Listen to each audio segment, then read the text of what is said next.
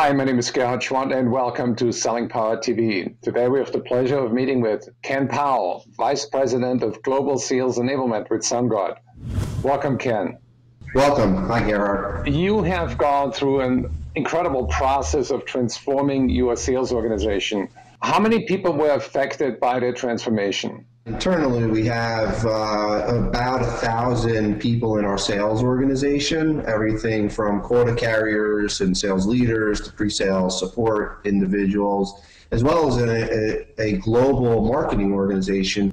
How much time did you have from idea to concept to rollout to execution? We went through this process really fast. So it was a 9 to 10 month journey where we went through initial scoping and assessment of our needs and priorities, all the way through execution of new technology, new training and skills, and new processes. So we've been on a rapid climb over the past 9 to 10 months. So how many different applications did you look at? How many were on the table, and how many did you actually walk away with? Each of the categories, I think we've put technology or new services in place for somewhere between 9 or 10 categories, whether it be training or compensation or Salesforce automation. And what was your methodology for vetting an app? When I'm selecting a partner to work with, first it comes down to who's easiest to do business with,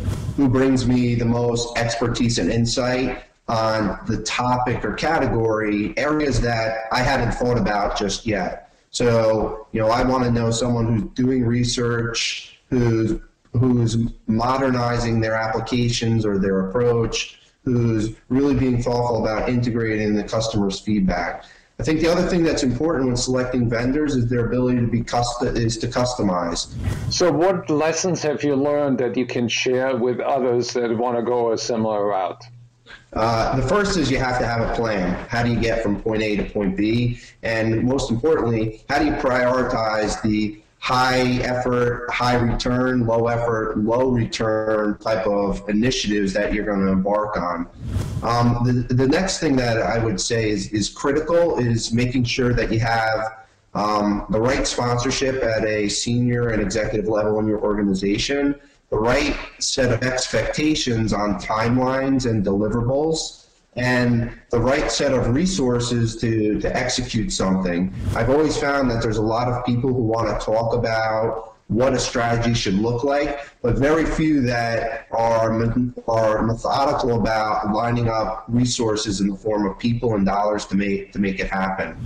And then the third thing I would suggest that every organization thinks through in a thoughtful manner is, how do you communicate this change to the organization, and how do you ready your sales force for the change, both in the form of user adoption in technology, skills that are going to have to be changed and altered, and then a set of key performance indicators that you really can tie back to revenue and sales contribution.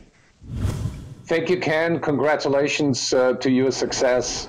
Thanks, Gerhard. I'm looking forward to working further with you and with our partners on our journey.